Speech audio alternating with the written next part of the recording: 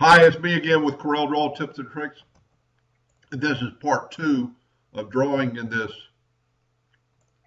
3D effect. And you could start off making this any size. I really didn't realize it was so big. But I rounded it off and I made it 8.5 tall and 2.75 wide. And it doesn't really matter when you reduce it. The colors still stay true. The blend. And you can see it's still a 3D pattern. So I like drawing a little bit bigger, and then you can always reduce it after you make your copies. But if you make it a roundable number, so half of 2.75 is 1.37, so we're going to change it to 1.375. We're going to control and make a duplicate and move it over. Now you're going to wonder, that doesn't look right. Well, half of the 8.5 is 4.25. And we're going to move it down. And now those two diamonds are perfectly spaced. And then you would do basically the same thing with this.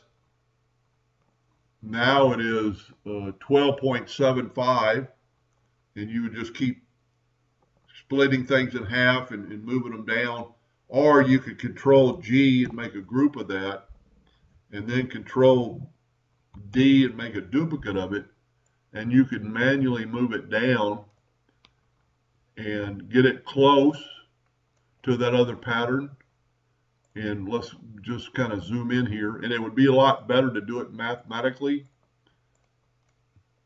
but you could do it manually. And we're going to change our distance to, let's say 0.1 right now. And we're going to just cursor it over. And as long as you get rid of that line,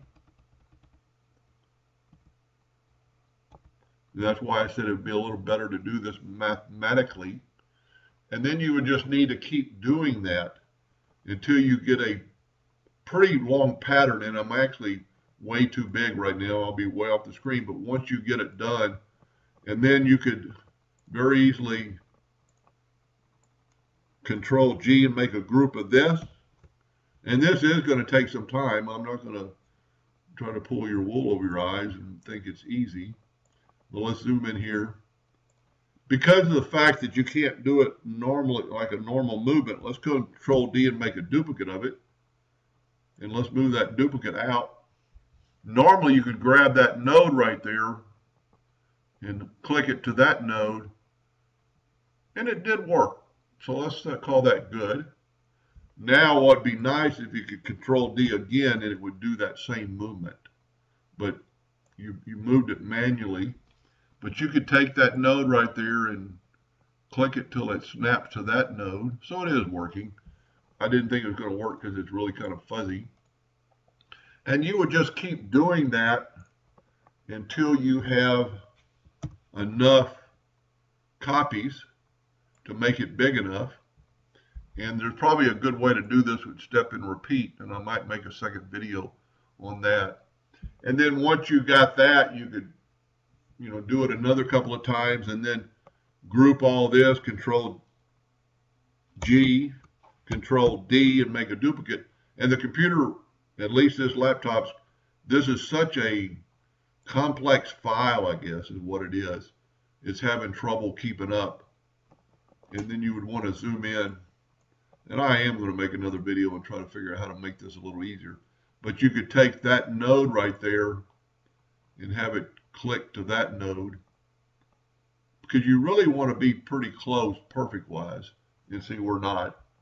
So let's try nudging it over. And we must just not. See, on one of them, we're a little bit off.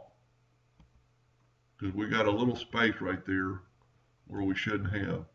Let's go up one and over one more time. And that's pretty good. Because the 3D pattern is going to be, and you're almost there.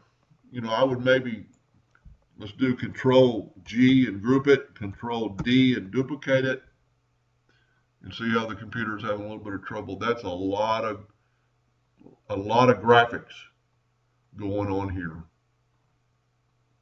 And then you could move your duplicate out of the way and do the same thing.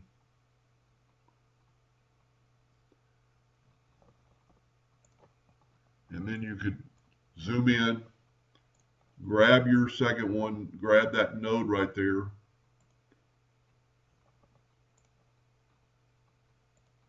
and move it to that node. And it'd be a lot better to do this probably mathematically, and I'm going to try to figure out a way to do it with the step and repeat. So we're really there, and there's a lot you could do with this. You would probably need to do it quite a few more times because we're going to reduce this to quite a bit smaller, because the smaller pattern, and you can, in this picture, you can really see the 3D effect. And then let's just do one letter. Let's do the letter or number 3 for 3D. And you would want a pretty thick font. Let's make that bigger. Let's go and make it Arial black. See, the computer's having a lot of trouble, especially this one. If you have a newer, more RAM, maybe more, faster processor, it's really affecting the computer. And then make it Arial black.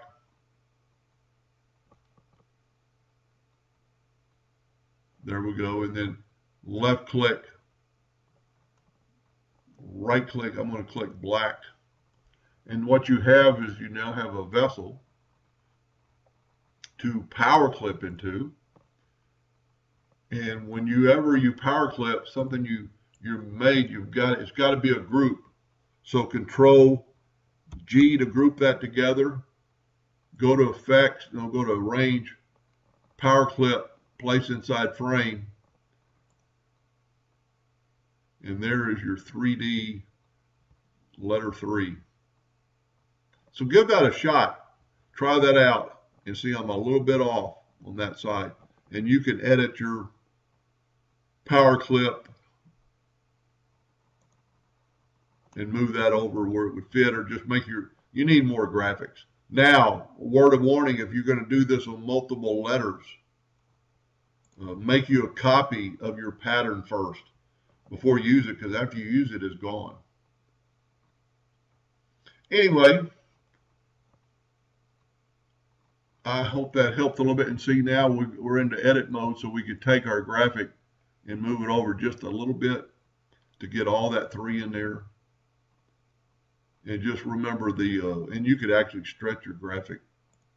But my computer's having a little hard time keeping up with this file.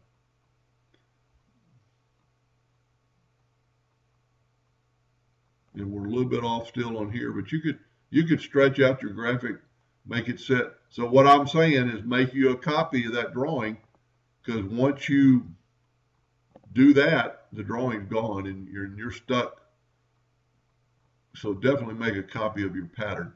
But that will engrave, and also you need to engrave it under 3D.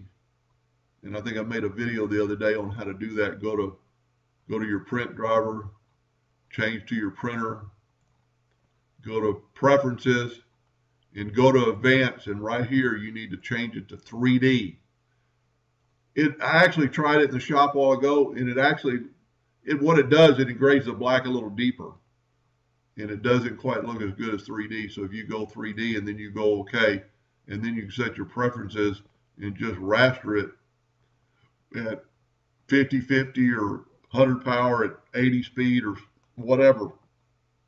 Try out different scenarios. Anyway, I hope that helped a little bit. Thank you for watching.